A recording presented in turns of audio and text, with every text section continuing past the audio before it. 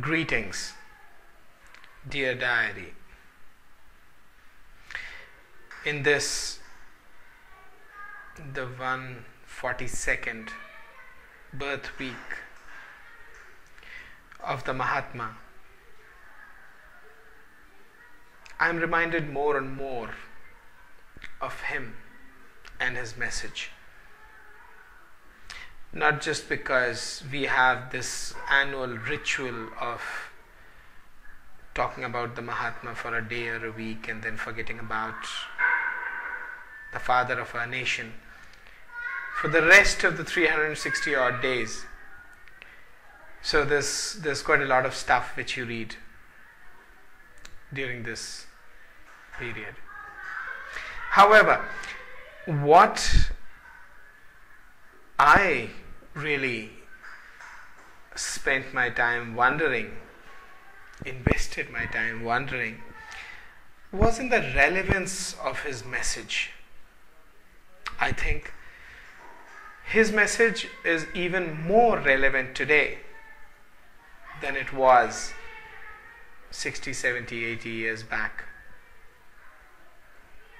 Why?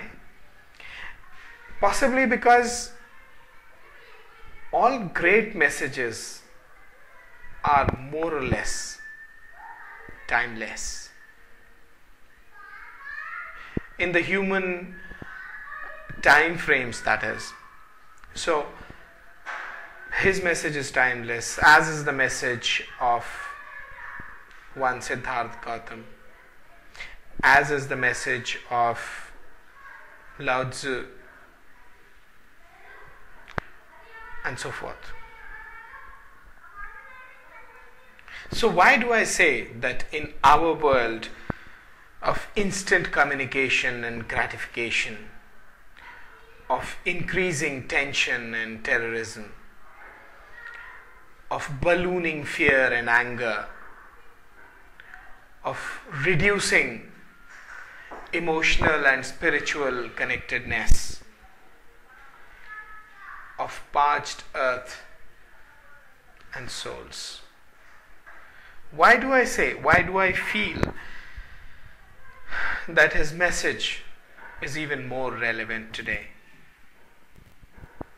Not only is his stress on non-violence becoming more and more important, even his economic ideas seem to be the only way out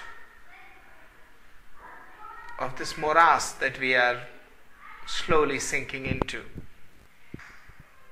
To me, he was as much the father of the nation as he is the economist who can lead us into facing the ecological imperative that is engulfing our already doomed consumerist way of life. Why do I say that? Because he certainly had a better handle on the interplay of the three E's,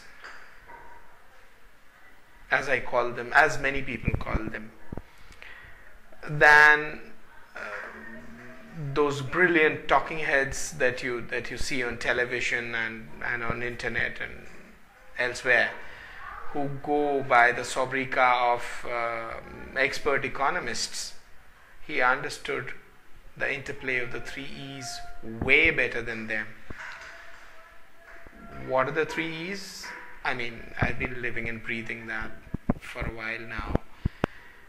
And of course, that was the PhD thesis which I had, or rather the PhD proposal that I had made and eventually stopped formal work on. Three E's. Economy, of course. Economy is the lifeblood of our civilization, of our lives, of our collective lives, because that's what economics means. managing the household. And when we talk of economics, we talk about managing the household of the human species. What is this? What are the other two E's? One, of course, is ecology.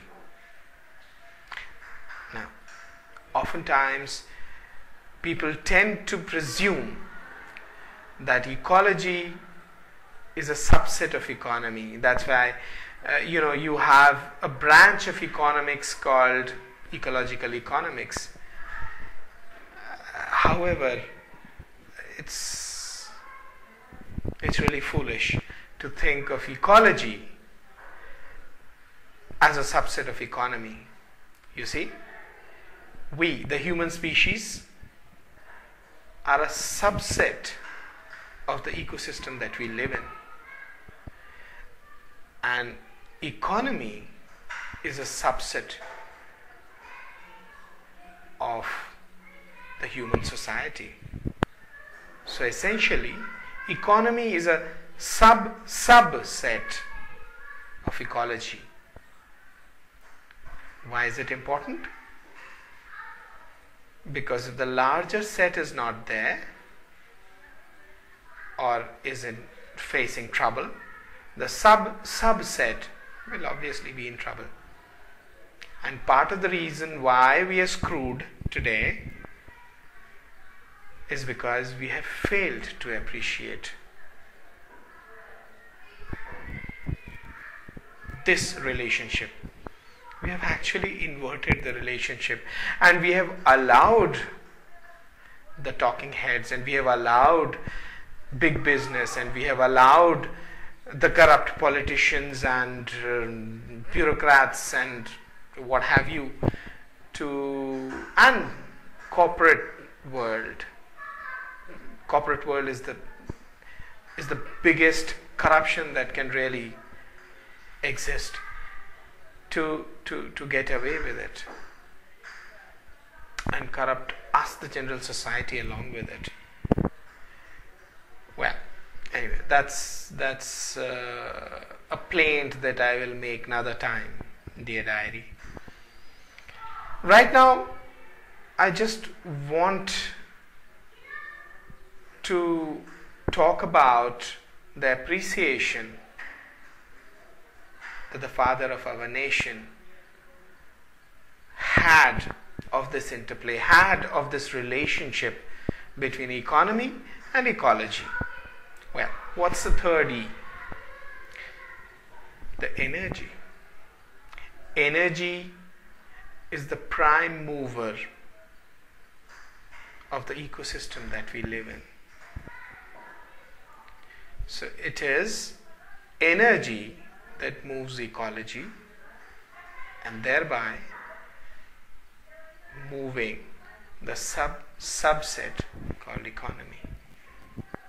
Now, of course, the Mahatma understood the real interplay between these three, because if he did not, he would not have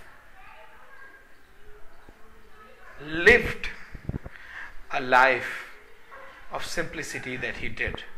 Of course, he did make the statement or statements to the same effect that it cost his friends a lot of money to keep him in poverty. True, but he was sending a message. It didn't cost a lot of money to the general society to allow Gautam Buddha to live in poverty. Not poverty really, but voluntary poverty. I think the better word for that is simplicity.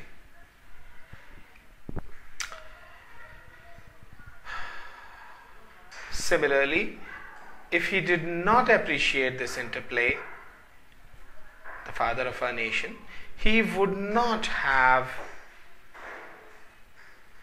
stressed on the need to have largely self-sufficient villages which is,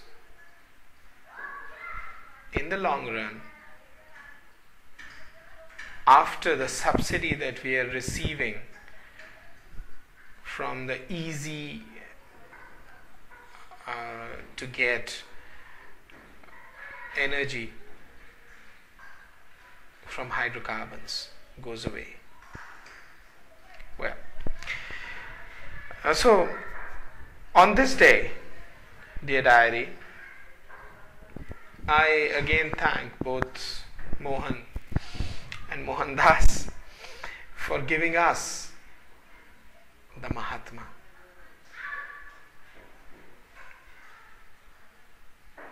And yes, I did again watch some of the stuff which I had watched earlier. Specifically, I did watch Chris Martenson's crash course, complete course I watched. And I also watched the 40 or so minute summary that he has, that is available on the internet.